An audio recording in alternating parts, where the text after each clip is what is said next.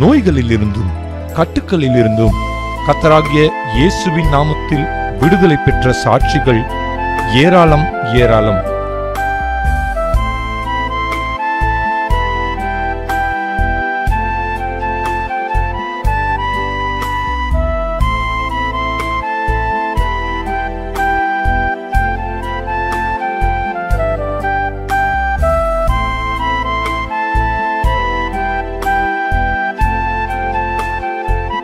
நீங்களும் டெஷுவா கூட்டங்களில் கலந்து கொண்டு ஆசீர்வாதம் பெற வேண்டுமா?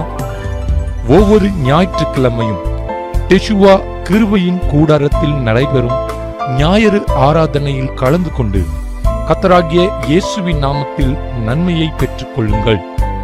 நோயிலிருந்தும் பிசாசின் கட்டுக்களிலிருந்தும் விடுதலை பெற்றுக் கொள்ளவும் சகோதரர் நெல்சன் ஜாஸ்பர் அவர்களிடம் தனித்தனியாய் ஜெபம் செய்து கொள்ள ஒவ்வொரு மாதமும் 2வது சனிக்கிழமை நடைபெறும் டெஷுவா விடுதலை பெருவிழாவில் கலந்து கொண்டு ஆசீர்வாதம் பெறுங்கள்.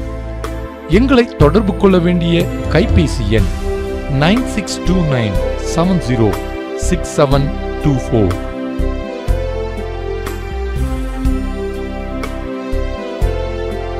யோவான் 8ஆம் அதிகாரம் 44ஆம் வசனத்தை நாம் வாசிக்கும் பொழுது வேதம் சொல்லுகிறது, அவன் பொய்யனும் பொய்யுக்கு பிதாவுமாய் இருக்கிறபடியால் அவன் பொய் பேசும் பொழுது தன் சொந்தத்தில் எடுத்து பேசுவான். சொந்தத்தில் எடுத்து பேசுவான். நாம் வஞ்சிக்கப்பட்டு விடக்கூடாது என் தேவஜனமே. இன்னும் இந்த சர்ப்பத்தின் வித்திலே தந்திர குணாதிசயங்கள் இருக்குமாம். இந்த தந்திர குணாதிசயத்தை குறித்து 2 கொரிந்தியர் 2ஆம் அதிகாரம் 11ஆம் வசனமும் ஆதியாகமம் 3ஆம் அதிகாரம் 1ஆம் வசனத்தை நாம் வாசித்து பார்க்கும் பொழுது வேதம் சொல்லுகிறது, சாத்தான் தந்திரமுள்ளவன். இந்த சாத்தான், இந்த வலு சர்ப்பம், பழைய பாம்பாகிய இந்த வலு சர்ப்பம் அது தந்திரமுள்ள குணாதிசயம் உள்ளதாய் இருக்கும். தந்திர செயல்பாடுகளை பார்க்கலாம். என் பிள்ளைய நான் நல்லா தான் படிக்க வச்சேன் பாஸ்டர், நல்லா தான் அவ காலேஜுக்கு போயிட்டு இருந்தா, திடீர்னு வீட்டை விட்டு ஓடி போயிட்டா. ஆனா நல்லா சண்டே கிளாஸ் எடுத்துட்டு இருந்தா, நல்லா தேவனுடைய சுவிசேஷத்தை சொல்லிட்டு இருந்தா, ஆனா திடீர்னு ஓடி போயிட்டா. காரணம் என்ன? சர்ப்பம் வஞ்சிக்கிறது என் தேவஜனமே. சர்ப்பம் வஞ்சித்துக் கொண்டிருக்கிறது. இன்றைக்கு கிறிஸ்துவ வாலிபர்கள் மிக ஜாக்கிரதையாய் இருக்க வேண்டிய காலகட்டத்திலே இருக்கிறோம் என் தேவஜனமே. எந்தெந்த வகையிலேயும் பிசாசு தந்திரம் உள்ளவனாய் எவனை விழுங்கலாம் என்று சொல்லி கர்ச்சிக்கிற சிங்கம் போல அவன் வகை தேடிக் கொண்டிருக்கிறான். ஏதாவது ஒரு வழியிலே அவன் கடந்து வந்து அவனுடைய வித்தை போட்டு அவன் ஆளுகை செய்வான். இதற்கு நாம் ஜாக்கிரதையாய் இருக்க வேண்டும் என் தேவஜனமே. வஞ்சிக்கும் குணாதிசயம் உள்ள வித்து என்று சொல்லி வேதம் சொல்லுகிறது.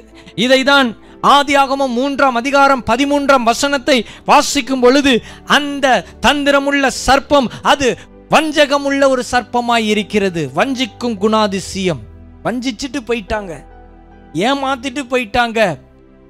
கர்த்தர் நம்மளோடு இருக்கும் பொழுது இப்படியாப்பட்ட குணாதிசயம் உள்ள சர்ப்பத்தின் வித்தை அவர் மேற்கொள்வதற்கு நம்மளுக்கு அவர் பலன் கொடுக்க அவர் வல்லமையுள்ளவராய் இருக்கிறார். வித்தை குறித்து வேதம் என்ன சொல்லுகிறது, வித்தை குறித்து வேதம் எப்படியெல்லாம் அழைக்கிறது என்று சொல்லி நாம் பார்க்கும் பொழுது, வித்தை குறித்து வேதம் வித்து அல்லது ஆங்கிலத்திலே சீட், இல்லது இன்னும் தமிழ்ல விதை இல்ல வார்த்தை என்று சொல்லி அழைக்கலாம். இந்த பிசாசின் வித்தை குறித்து பாவத்தின் வித்து இல்ல அசுத்த வித்து இல்ல சாபத்தின் வித்து இல்ல பிசாசின் வார்த்தை அல்லது பிசாசின் நாமம் அல்லது பிசாசின் விதை என்று சொல்லி நாம் அழைக்கலாம். இந்த கர்த்தருடைய வித்தை குறித்து நாம் பார்க்கும் பொழுது, இந்த கர்த்தருடைய வித்தை குறித்து வேதம் சொல்லுகிறது பரிசுத்த வித்து, கர்த்தருடைய வார்த்தை, கர்த்தருடைய நாமம், கர்த்தருடைய விதை. அல்லேலூயா. இன்று கிறிஸ்தவர்களாகிய உங்களுக்குள்ளாக, கிறிஸ்துவை சொந்த இரட்சகராக ஏற்றுக்கொண்டிருக்கிற உங்களுக்குள்ளாக என்ன இருக்க வேண்டும்? கர்த்தருடைய வித்து இருக்க வேண்டும், கர்த்தருடைய விதை இருக்க வேண்டும், கர்த்தருடைய நாமம் தரிக்கப்பட்டு இருக்க வேண்டும், கர்த்தருடைய வார்த்தையினாலே நீங்கள் நிரப்பப்பட்டவர்களாய் இருக்க வேண்டும்.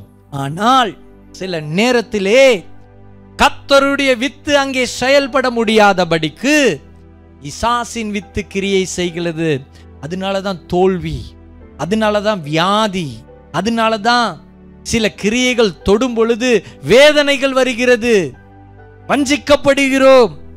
சரி, இந்த பிசாசின் வித்தின் அறிகுறி என்ன என்று சொல்லி நாம் வேதத்திலே வாசித்து பார்க்கும் பொழுது ரோமர் 7ஆம் அதிகாரம் 15 17 வசனத்தை நாம் வாசிக்கும் பொழுது வேதம் சொல்லுகிறது, எப்படியெனில் நான் செய்கிறது எனக்கே சம்மதி இல்லை, நான் விரும்புகிறதை செய்யாமல் நான் வெறுக்கிறதையே செய்கிறேன்.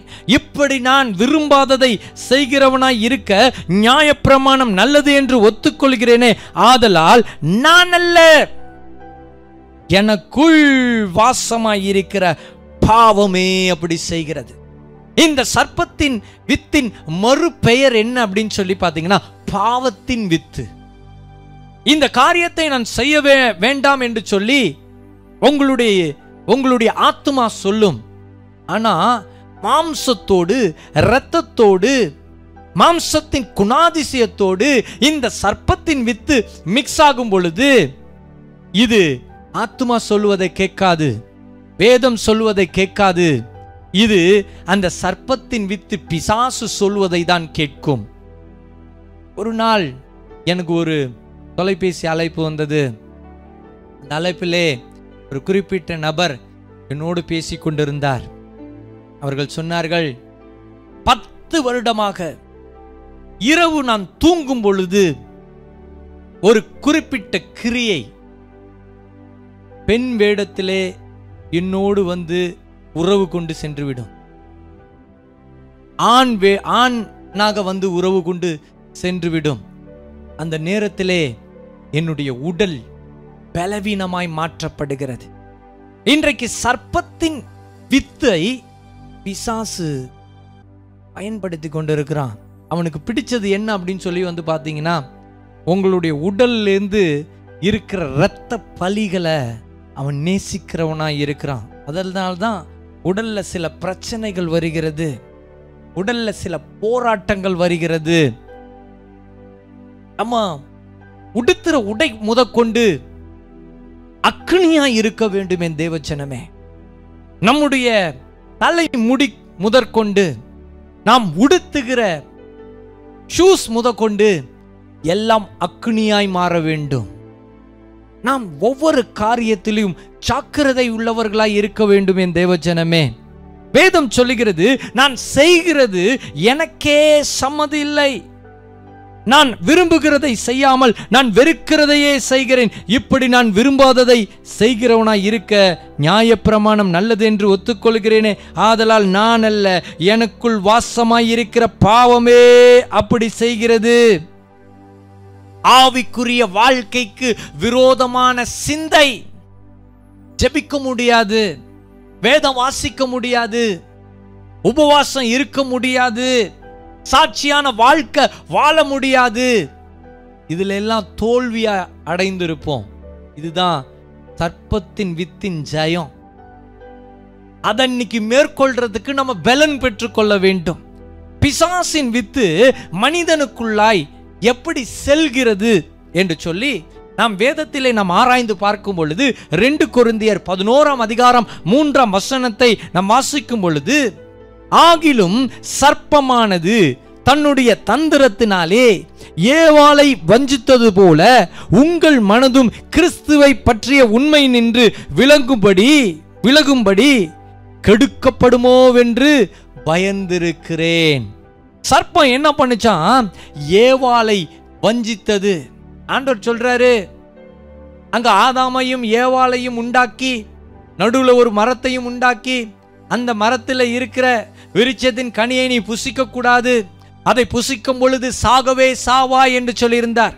இவர்கள் நன்றாக இருந்தார்கள், அதை புசிக்கவில்லை, கர்த்தருடைய வார்த்தையை கேட்டு நடந்தார்கள். ஆனால் அங்கே வசனத்தை நாம் வாசித்து பார்க்கும் பொழுது வேதம் சொல்லுகிறது, சர்ப்பம் தந்திரமாக ஆதாமையும் ஏவாளையும் வஞ்சித்தது, ஏவாளை வஞ்சித்து விட்டது. ஏவாளை வஞ்சிக்கும் பொழுது அங்க என்ன நடக்குது? வஞ்சக வார்த்தை மூலமாக, வார்த்தை அதுதான் அசுத்த வார்த்தை. சர்ப்பத்தின் வித்து வார்த்தையாக ஒரு மனிதனுக்குள்ளார வரலாம். சர்ப்பத்தின் வித்து எப்படியெல்லாம் வரும் சொல்லி இப்ப நம்ம சில எக்ஸாம்பிள் பார்க்க போகிறோம். ஆதியாகமம் 3ஆம் அதிகாரம் 5ஆம் வசனத்தை நாம் வாசிக்கும் பொழுது வேதம் சொல்லுகிறது, நீங்கள் இதை புசிக்கும் நாளிலே உங்கள் கண்கள் திறக்கப்படும் என்றும். அங்க சர்ப்பம் சொல்லுது, நீங்க இதை புசிக்கும் நாள்ல உங்க கண்கள் திறக்கப்படும். இப்ப ஏவாள் அம்மாவுக்குள்ளார இந்த வார்த்தை போது உள்ளார, இந்த வார்த்தை சர்ப்பத்தின் வித்தாய் பிசாசின் வார்த்தையாய் உள்ளார போது. அந்த அம்மா அதை கேட்காம, போ, நான் தேவனுடைய வார்த்தைக்கு மாத்திரம் தான் கீழ்ப்படிவேன் ஒரு வேளை போயிருந்தாங்கன்னா தப்பிச்சிருப்பாங்க. இன்னைக்கு நம்மலாம் தப்பிச்சிருப்போம். அப்ப அந்த அம்மா என்ன பண்ணிட்டாங்க, கேட்டுட்டாங்க. அந்த வார்த்தைக்கு இடம் கொடுத்ததுனால அந்த வார்த்தை காதுகள் வழியாய் அங்க உள்ளார போயிடுச்சு, இருதயத்துக்கு போயிடுச்சு. வார்த்தை என்னும் சர்ப்பத்தின் வித்து காதுகள் வழியா இருதயத்துக்கு போன உடனே அங்க இருதயம் என்ன பண்ணுது, அந்த இருதயம் அங்க மாம்சத்திற்கு இடம் கொடுத்து அங்க வந்து பாத்தீங்கன்னா வேதம் சொல்லுகிறது, அப்பதான் உங்க கண்களுக்கு அந்த கனி வந்து புசிப்புக்கு இனிமையான கனியாய் தெரிகிறதாம். இதை குறித்து ஆதியாகமம் 3ஆம் அதிகாரம் 6ஆம் வசனத்தை வாசிக்கும் பொழுது, அப்பொழுது ஸ்திரீயானவள் அந்த விருட்சம் புசிப்புக்கு நல்லதும் பார்வைக்கு இன்பமும். அப்பொழுது அந்த வார்த்தை என்னும் சர்ப்பத்தின் வித்து உள்ளார போன பிறகு அப்பொழுதுதான் ஸ்திரீயானவள் அந்த விருட்சம் புசிப்புக்கு நல்லதா தெரிஞ்சிடுச்சு, பார்வைக்கு இன்பமும், பார்வை இன்பமும் ஆயிடுச்சு. சர்ப்பத்தின் வித்து இருதயத்துல போகும் பொழுது, ஆரம்பத்துல சொன்னேன் வசீகரம், இந்த வசீகரமான காரியம் சர்ப்பத்தின் வித்து ஒரு வாலிப சகோதரிக்குள்ளாரையோ இல்ல ஒரு வாலிப சகோதரனுக்குள்ளாரையோ இல்ல ஏதோ ஒரு நபருக்குள்ளாரையோ அது செல்லும் பொழுது அவர்களை பார்ப்பதற்கு இனிமையானவர்களாய் காட்சி கொடுப்பார்கள். அந்த மனிதர்களை பார்ப்பதற்கு அன்பானவர்களாய் காட்சி கொடுப்பார்கள். வஞ்சிக்கப்பட்டு இழுக்கப்பட்டு விடுவாய், ஜாக்கிரதையாய் இருக்க வேண்டும். சர்ப்பத்தின் வித்து, இந்த சர்ப்பம் இந்த வார்த்தையை சொல்லும் பொழுது வார்த்தையால அங்க கிரியை செய்து, இப்ப சில மந்திரவாதத்தெல்லாம் செஞ்சு மந்திர தந்திரங்கள்லாம் செஞ்சு இல்ல ஒரு தகடுல எழுதி வார்த்தையை எழுதி என்னென்னமோலாம் செஞ்சு பண்ணும் பொழுது அங்க சர்ப்பத்தின் வார்த்தையா அங்க இருக்குது. அந்த வார்த்தை கிரியை இங்கே ஒருவேளை நம் பலவீனர்களாய் இருக்கும் பொழுது அந்த வார்த்தை வித்தாக செயல்பட்டு அங்கே கிரியை செய்ய ஆரம்பித்து விடுகிறது. இங்கதான் ஒரு கிறிஸ்தவர்களுடைய ஆவிக்குரிய தேவ பிள்ளைகள் நம்முடைய பலன் எப்படி இருக்கிறது என்பதை கிரகிக்க வேண்டும். என் தேவ ஜனமே, இன்றைக்கு கிரகிக்கிற வேண்டும். நம்முடைய பலன் எப்படி இருக்கு, ஏன் இதை தொட்டுது. இன்னைக்கு ஆனா சொல்றேன், இந்த மெசேஜை கேட்ட பிறகு உங்களுடைய ஜெப வாழ்க்கை மாறும், உங்களுடைய ஆவிக்குரிய வாழ்க்கை மாறும், உங்களுடைய வேத தியானம் மாறும், கர்த்தரோடு இருக்கிற ஐக்கியம் மாறும். இன்றைக்கு கர்த்தர் இதெல்லாம் மாற்றப் போகிறார். உங்களை வல்லமையுள்ள சேனையாய் அவர் எழுப்புவதற்கு அவர் வல்லமையுள்ளவராய் இருக்கிறார். என் தேவ ஜனமே, இன்றைக்கு இந்த இரவு நேரத்திலே நீங்கள் கர்த்தருக்காக நீங்கள் ஒப்பு கொடுக்கும் பொழுது கர்த்தர் கிரியை செய்ய அவர் சர்வ வல்லமையுள்ளவராய் அவர் இருக்கிறார். என் தேவ ஜனமே, வேதம் சொல்லுகிறது, கண் மூலமாய் ஏவாளுக்குள்ளாய் அந்த சர்ப்பத்தின் வித்து சென்ற பிறகு அந்த குறிப்பிட்ட கனியை புசித்த பிறகு வாயின் மூலமாய் சர்ப்பத்தின் வித்து உள்ளார சென்றுடுச்சு, வஞ்சிக்கப்பட்டுட்டாங்க. மாம்சத்தின் கண்கள் திறக்கப்பட்டுடுச்சு, ஆவிக்குரிய கண்கள் முற்றிலுமாய் அழிக்கப்பட்டுடுச்சு. தேவனை பார்க்கக்கூடிய கண்களை அழிப்பதுதான் பிசாசின் பிரதான நோக்கமாய் இருக்கிறது. தேவன் தமது சாயலாக மனிதர்களை உண்டாக்கினார். பகல் வேளையிலே தேவன் அந்த மனிதனோடு அந்த மனுஷியோட பேசணும், ஐக்கியப்படணும், பழகணும் சொல்லி ஆசையோடு இருந்தார். ஆனால் பிசாசு தன்னுடைய வித்தினாலே தேவனுக்கும் மனிதனுக்கும் ஒரு பெரிய பிரிவினையை உண்டாக்கி விட்டான். என் தேவஜனமே, அங்கதான் பெரிய பிரிவினை. இந்த சர்ப்பத்தின் வித்து ஒரு மனிதனுக்குள்ளாக வரும் பொழுது ஒரு பெரிய பிரிவினையை பிசாசு உண்டாக்குவான். இதனாலதான் ஜெபிக்கும் பொழுது வாமிட் எடுக்கிறீங்க, அதனாலதான் ஜெபிக்கும் பொழுது உடல்ல இருந்து, அந்த வயிற்றில இருந்து அந்த கிரியைகள் வெளியாகுகிறது, மோஷன் வழியா வெளியாகுகிறது. அதனாலதான் பலவீனம் தொடுது. ஜெபிக்கும் பொழுது ஒரு பெரிய விடுதலையை நாம் பெற்றுக்கொள்வோம். சரி, இந்த சர்ப்பத்தின் வித்து சிலருக்கு எப்படி செல்லும்? இப்ப நம்ம பார்த்தோம், கண்கள் வழியாய் செல்லும், வாய் வழியாய் செல்லும், காதுகள் வழியாய் செல்லும். காதுல வார்த்தை வழியா போச்சு, கண்ணு வழியா போயிடுச்சு, அடுத்தது இருதயத்துக்குள்ளார போயிடுச்சு, அடுத்தது புசிப்பின் மூலமா உள்ளார போச்சுன்னு சொல்லி பார்த்தோம். மூன்றாவது காரியம், சொப்பனத்தின் மூலமாய் கூட இந்த கிரியைகள் செயல்படும். இப்ப இந்த சொப்பனத்தின் மூலம் சில பேருக்கு சொப்பனம் வரும், நான் நைட்டு பிரியாணி பயங்கரமா சாப்பிட்டேன், அடுத்த நாள் எனக்கு வயிற்று வலி வந்துடுச்சு. சொப்பனத்தில் நான் சிக்கன் சாப்பிட்டேன் பாஸ்டர், அடுத்த நாள் எனக்கு வயிற்று வலி வந்துடுச்சு. சொப்பனத்தில் நான் பிரியாணி சாப்பிட்டேன் பாஸ்டர், அடுத்த நாள் எனக்கு என்னென்னமோ இந்த குறிப்பிட்ட உடல்ல சர்ப்பத்தின் வித்து விழுந்துடுச்சு அப்படின்னா அது உங்க ரத்தத்தை தொடுறதுக்கு முன்னாடி, அது உங்க வாழ்க்கையை சீர்குலைப்பதற்கு முன்னாடி அதை சுக்குநூறாய் அதை எரித்து ஜெபிக்க வேண்டும் என் தேவஜனமே. அப்போ ஒவ்வொரு நாளும் சொப்பனத்திலே கிரியைகள் செயல்படாதபடிக்கு, சர்ப்பத்தின் வித்து செயல்படாதபடிக்கு உங்களுடைய ஆவி, ஆத்மா, சரீரம் இந்த மூன்றையும் இயேசுவின் இரத்தத்தினால், இயேசுவின் நாமத்தினாலே நீங்கள் முத்தரித்து ஜெபிக்க வேண்டும் என் தேவஜனமே. அப்படி செய்யும் பொழுது அங்கே அந்த கிரியைகளை நாம் மேற்கொள்வதற்கு கர்த்தர் நம்மளுக்கு பலன் கொடுப்பார். சிலருக்கு அந்த அந்த சொப்பனத்துல பாம்பு கொத்துற மாதிரி சில சர்ப்பத்தின் வித்து, நாய் கடிக்கிற மாதிரி சில காரியங்கள், இப்படியெல்லாம் வரும்பொழுது நீங்க அடுத்த நாள் உபவாசம் இருந்துடணும். அடுத்த நாள் உபவாசித்து நீங்க ஜெபிக்க ஆரம்பித்து விட வேண்டும். அப்ப இங்கே நாம் பார்க்கும் பொழுது சொப்பனத்தின் மூலமாய் சர்ப்பத்தின் வித்து கிரியை செய்யும். இங்கே எலிபாசின் சொப்பனத்தின் மூலமாய் வஞ்சிக்கும் சாத்தான் கிரியை செய்தான். இதை நீங்க வீட்டிலே வாசித்து பார்க்கலாம். யோவான் 4ஆம் அதிகாரம் 13 16 வசனத்தை வாசித்து பார்க்கும் பொழுது அங்கே எலிபாசின் சொப்பனத்திலே அங்கே வஞ்சிக்கும் சர்ப்பம் கிரியை செய்தது. அல்லேலூயா. இன்னும் சர்ப்பத்தின் வித்தை எப்படி செயலிழக்க செய்வது என்று சொல்லி நாம் பார்க்கும் பொழுது, முதல்ல நல்ல சபை ஐக்கியம் வைத்துக் கொள்ளுங்கள். நல்ல வரங்கள் நிறைந்த போதகர்களோடு ஐக்கியம் வைத்துக் கொள்ளுங்க. இது முத காரியம். காரணம் என்ன அப்படின்னா, அவங்கள தேவன் அழைத்திருந்திருப்பார். அவங்கள அப்போஸ்தலராகவோ சுவிசேஷகர்களாகவோ போதகர்களாகவோ அபிஷேகம் செய்து வரங்கள்னாலும் வல்லமைகள்னாலும் அவங்கள நிரப்பி இருந்திருப்பாங்க. நிரப்பி இருக்கும் பொழுது அவங்க அந்த அப்படியாப்பட்ட சபைகளோடு நீங்க ஐக்கியப்படும் பொழுது கர்த்தர் உங்களுக்கு அழகாய் விடுதலை கொடுக்க அவர் வல்லமை உள்ளவராய் இருக்கிறார். அல்லேலூயா. இப்போ ஒவ்வொரு மாதமும் நடக்கக்கூடிய இந்த லைவ் பிரேயர்ல நீங்க எந்த தேசத்துல இருந்தாலும் எந்த ஊர்ல இருந்தாலும் ஐக்கியப்படுங்க.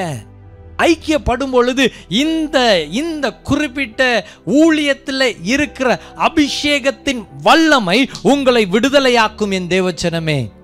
ஆமா, முதல்ல நல்ல சபையோடு நல்ல போதகர்களை தேர்ந்தெடுத்து ஐக்கியம் வைக்க வேண்டும். இதிலே நாம் ஜாக்கிரதையா இருக்க வேண்டும்.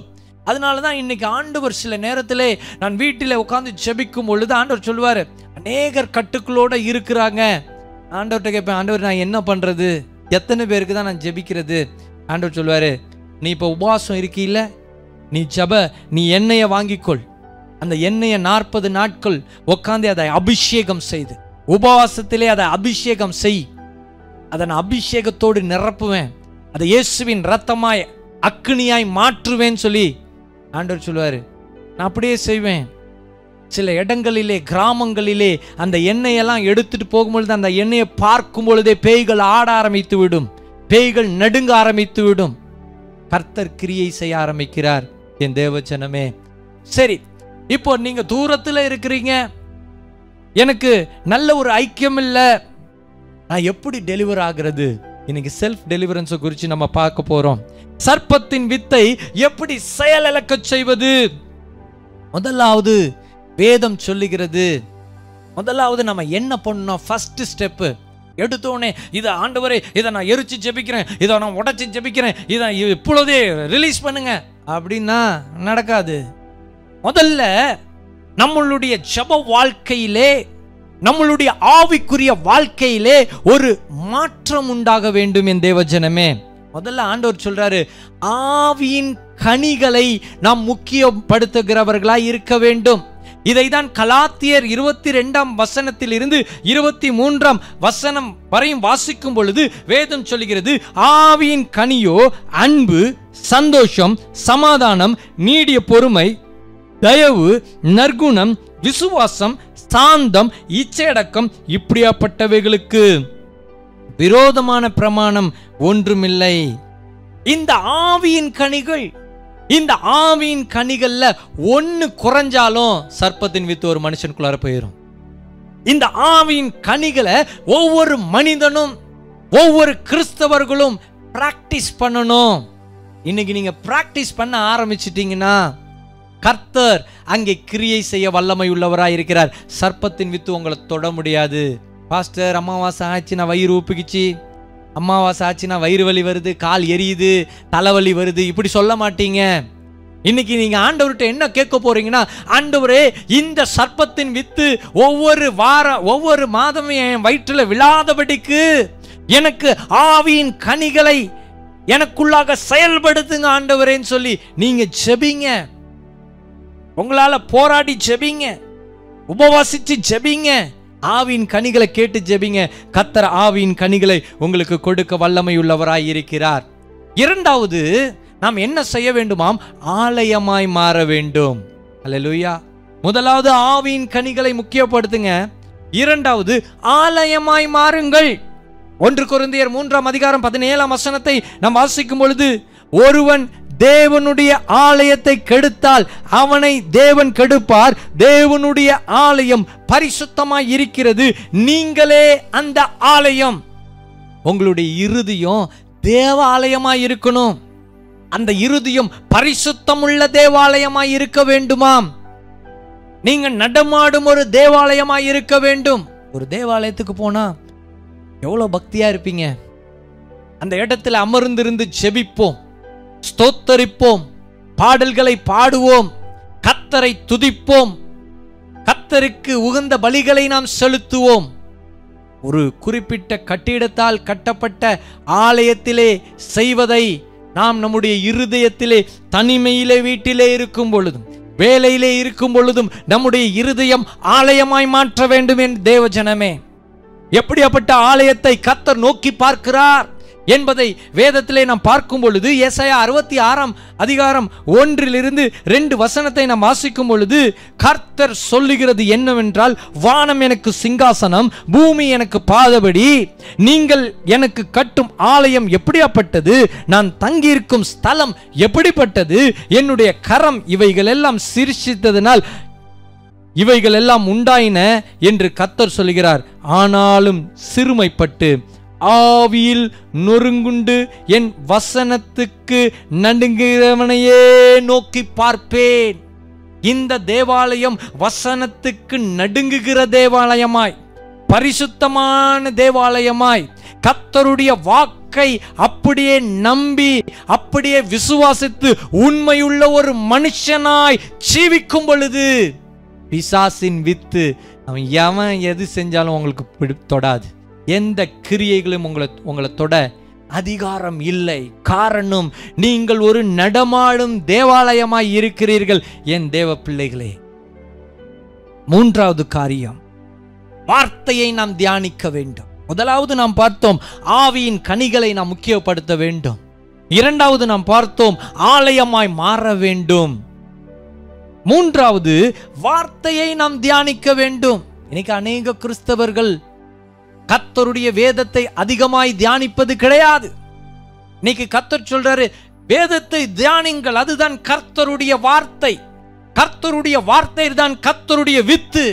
கர்த்தருடைய வார்த்தை தான் தேவனாய் இருக்கிறார். அல்லேலூயா. அப்போ இந்த வார்த்தையை தியானிக்கும் பொழுது வசனம் தெளிவாய் சொல்லுகிறது, அதுதான் பரிசுத்த வித்து என்று சொல்லி. அதை குறித்து வேதத்திலே பார்க்கும் பொழுது 1 பேதுரு 2ஆம் அதிகாரம் 23ஆம் வசனமும் 25ஆம் வசனத்தையும் நாம் வாசிக்கும் பொழுது வேதம் சொல்லுகிறது, அழிவுள்ள வித்தினாலே அல்ல, என்றென்றைக்கும் நிற்கிறதும் ஜீவனுள்ளதுமான தேவ வசனமாகிய அழிவில்லாத வித்தினாலே மறுபடியும் ஜெனிப்பிக்கப்பட்டீர்களே. மறுபடியும் நீங்கள் ஜெனிப்பிக்கப்பட அழிவுள்ள வித்தினால் அல்ல. எப்படியாப்பட்ட வித்தான்? தேவ வசனமாகிய அழிவில்லாத வித்தினாலே. தேவ வசனமாகிய அழிவில்லாத வித்தினால மறுபடியும் ஜெனிப்பிக்கப்பட வேண்டும். வேதத்தை அதிகமாய் ஒரு மனிதன் தியானிக்கும் பொழுது அது அழிவில்லாத வித்தாய் ஒரு மனிதனை ஜெனிப்பிக்கும்.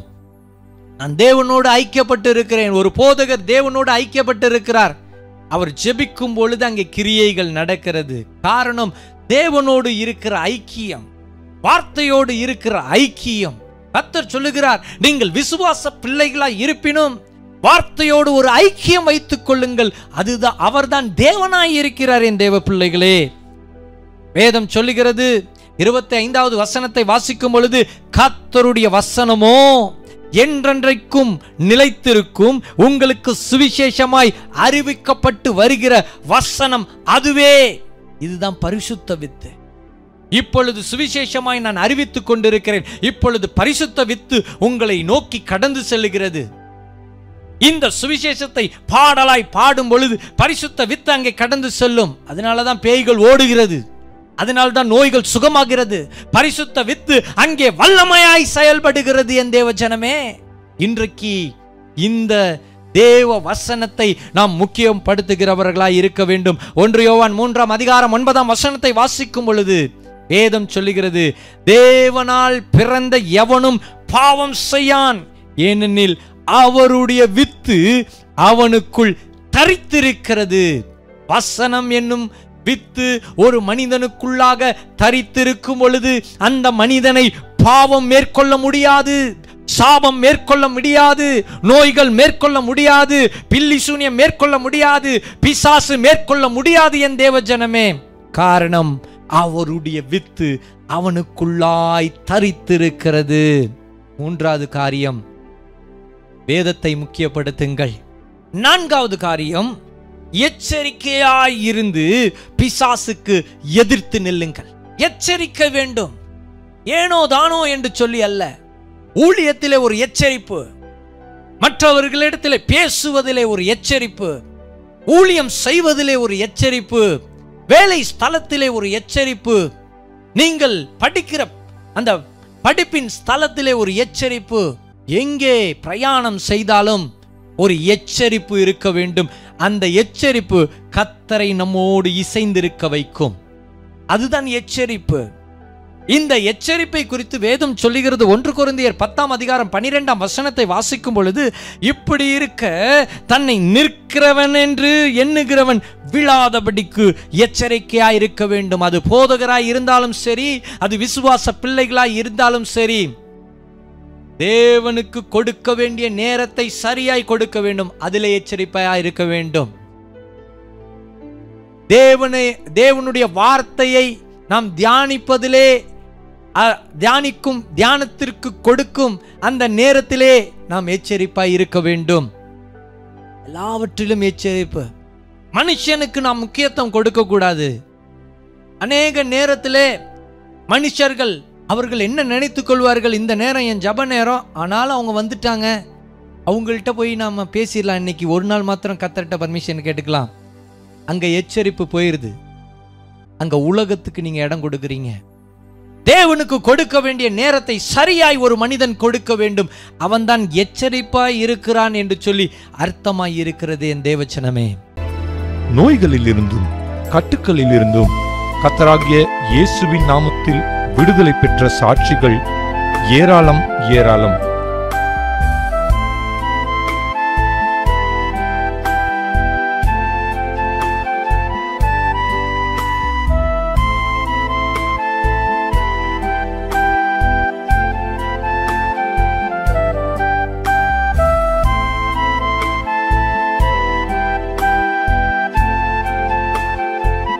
நீங்களும் டெஷுவா கூட்டங்களில் கலந்து கொண்டு ஆசீர்வாதம் பெற வேண்டுமா? ஒவ்வொரு ஞாயிற்றுக்கிழமையும் டெஷுவா கிருபையின் கூடாரத்தில் நடைபெறும் ஞாயிறு ஆராதனையில் கலந்து கொண்டு கர்த்தராகிய இயேசுவின் நாமத்தில் நன்மையை பெற்றுக் கொள்ளுங்கள். நோயிலிருந்தும் பிசாசின் கட்டுக்களிலிருந்தும் விடுதலை பெற்றுக் கொள்ளவும் சகோதரர் நெல்சன் ஜாஸ்பர் அவர்களிடம் தனித்தனியாய் ஜெபம் செய்து கொள்ள ஒவ்வொரு மாதமும் 2வது சனிக்கிழமை நடைபெறும் டெஷுவா விடுதலை பெருவிழாவில் கலந்து கொண்டு ஆசீர்வாதம் பெறுங்கள்.